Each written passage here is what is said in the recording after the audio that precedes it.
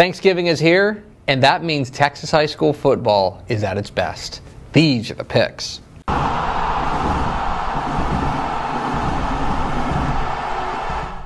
Welcome into the picks, your guide to the Texas high school football weekend. My name is Greg Tepper of Dave Campbell's Texas Football and TexasFootball.com. Thank you so much for tuning in, and happy Thanksgiving.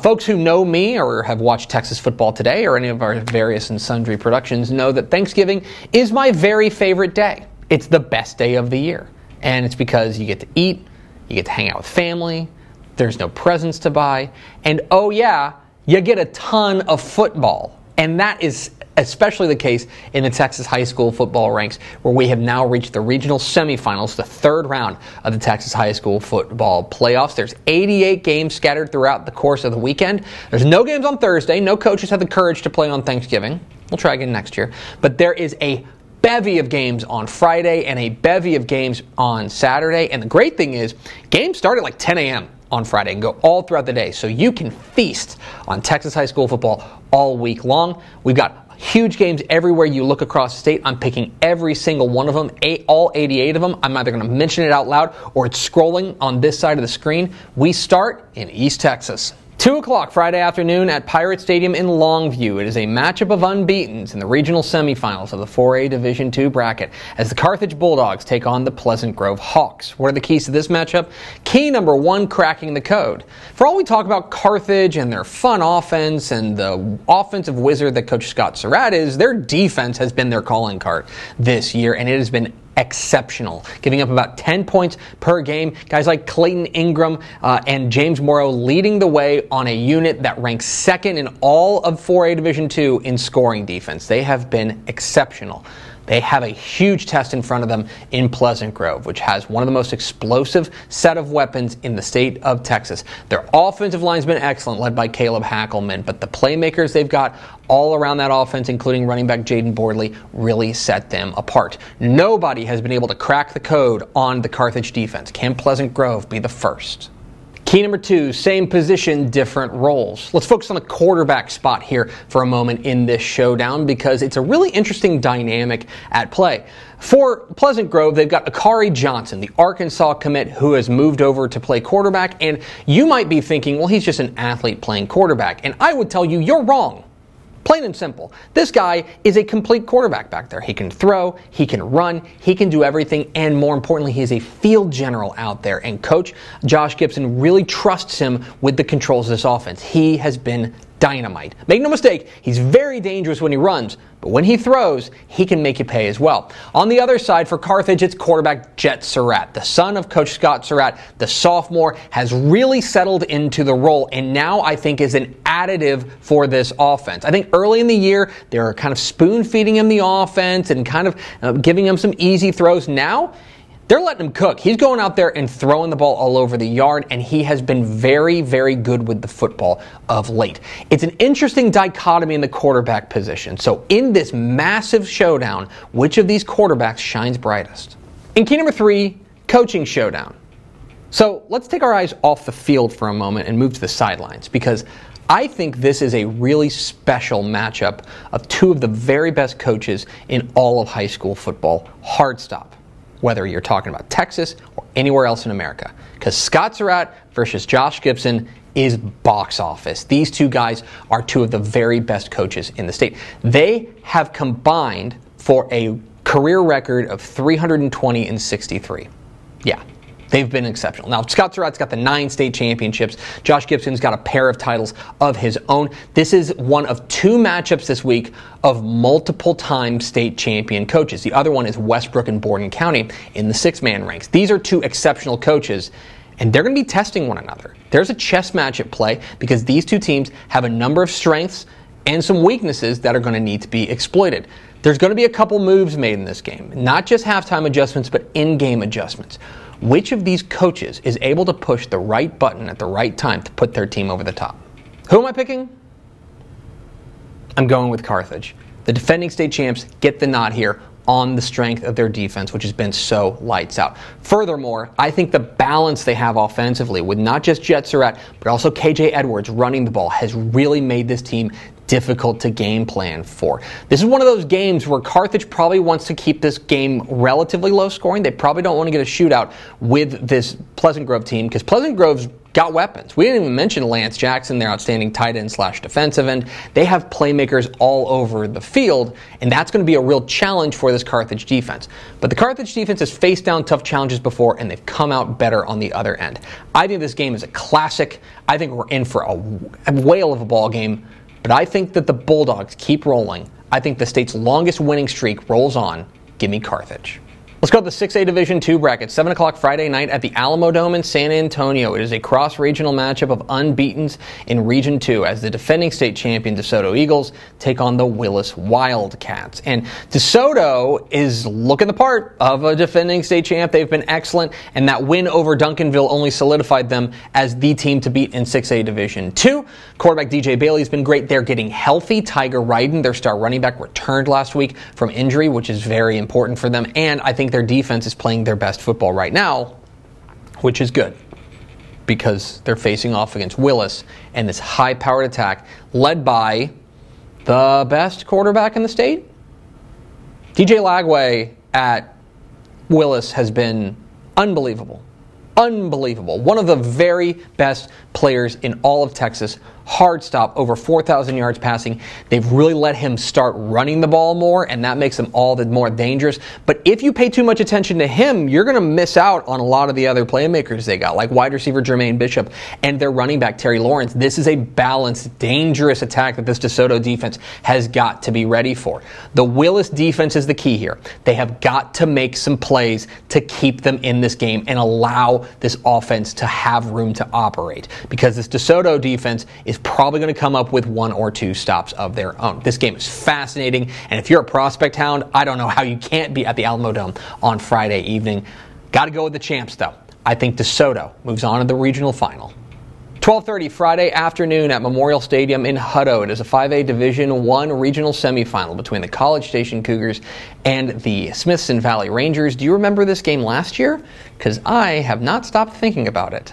What an unbelievable finish it was. Smithson Valley, trailing by a score, had the ball inside the 5-yard line and had 7 chances to score, and the College Station defense stoned them 7 times.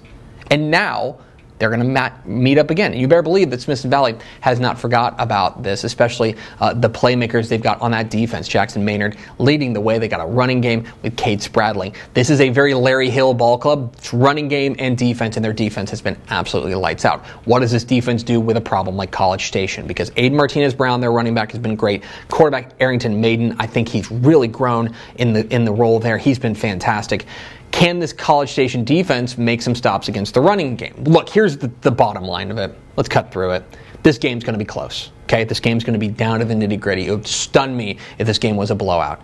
So which of these teams can have the juice in the final moments? Plain and simple. That's what this comes down to. This game is so much more between the ears than it is on the field. Which of these teams has the mindset and the wherewithal and the grit to come away with those 1 or 2 plays that are going to put them into the regional final?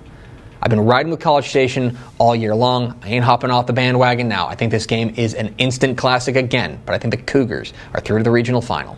6 o'clock Friday evening at Lion Stadium in Vernon. It's a 3A Division I regional semifinal between the Paradise Panthers and the Bushland Falcons. And low-key, like the quarterback matchup of the weekend, this game, from a signal caller perspective, is a lot of fun. Austin Iglesias for Paradise has been one of the most exciting players in the state. He had 6 total touchdowns last week in their area round win. He has been spectacular all year long, leading this Panthers charge. On the other side, people know that I've been on the Dawson Jaco bandwagon for quite a while, and his numbers have made me look smart. Thanks a lot, Dawson. This is going to be a really fun matchup between 2 high-octane offenses. So which defense has the answer? That's the real question in this one. This game's going to be close. I think Paradise's defense has been a little bit more consistent. That's why I give the Panthers the edge. I think Paradise moves on to the regional final.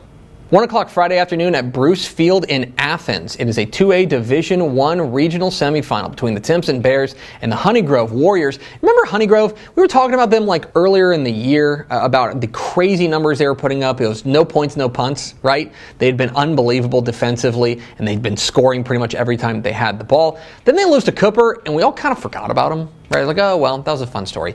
They didn't go away.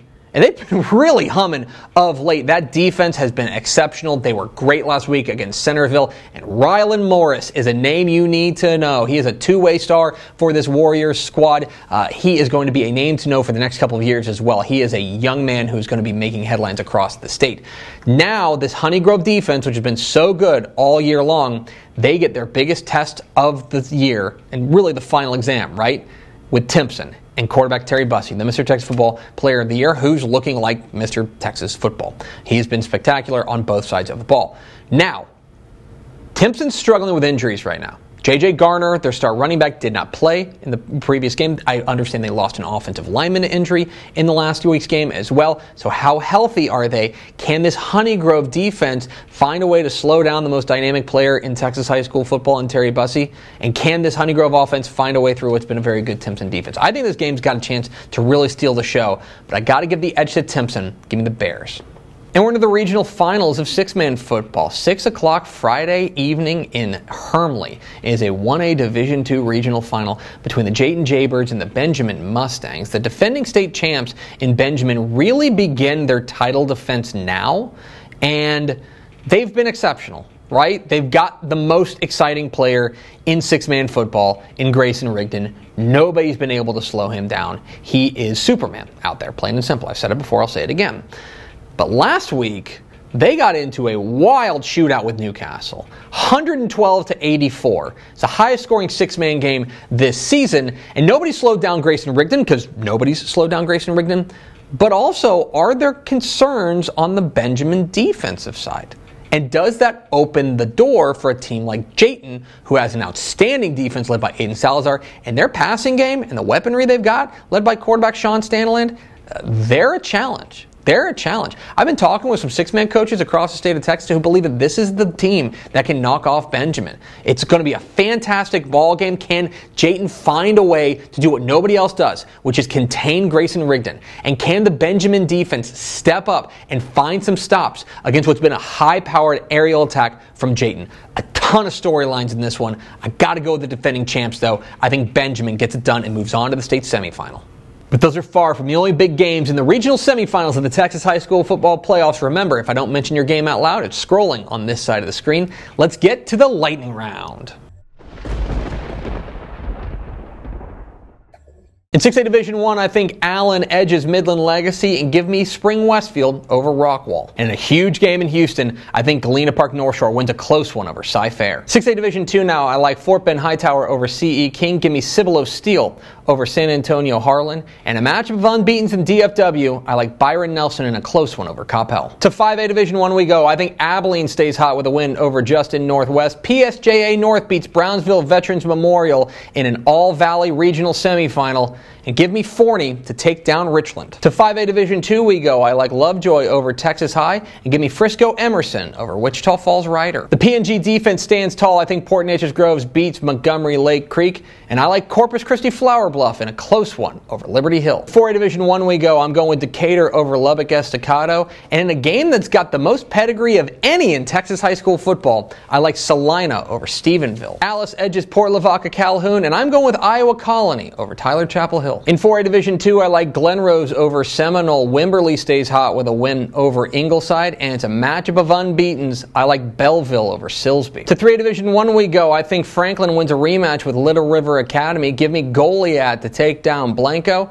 And I'm going with Winsboro to edge Whitney. In 3A Division II, I think regional favorites stay hot. I like Gunner over Comanche, and give me Canadian to take down Idalou. Tidehaven surges past Rogers, and I think Newton gets a little bit of revenge from last year. I think they knock off Harmony. In 2A Division I, I'm going with Toller over Italy. Give me Stratford over New Deal, and Refugio takes down Weimar. 2A Division II now, I like Groover over Clarendon, and give me Collinsville to beat Roscoe. Flip a coin in this one, but I like Bremond over Falls City, and Martin Hart stays perfect with a win over Deweyville. It's regional final week in six-man football. In 1A Division II, I think Cherokee avenges a regular season loss to rival Richland Springs. And in 1A Division I, give me the defending state champs Westbrook to take down Borden County, and Jonesboro beats district rival May. And those are the picks. I picked all 88 UIL Texas High School football playoff games on this Thanksgiving weekend, so you can let me know very gently in the comments, what am I wrong about? Leave comments down below. Don't forget that subscribe button. Follow us on Twitter at DCTF, like us on Facebook, facebook.com/Dave Campbell's. Follow us on Instagram, instagram.com/Dave Campbell's, and of course see us at texasfootball.com, where you can find complete coverage of the 2023 Texas High School football playoffs at texasfootball.com/playoffs. Thanks for watching. Enjoy the regional semifinals of the Texas High School football playoffs. Happy Thanksgiving. We'll see you.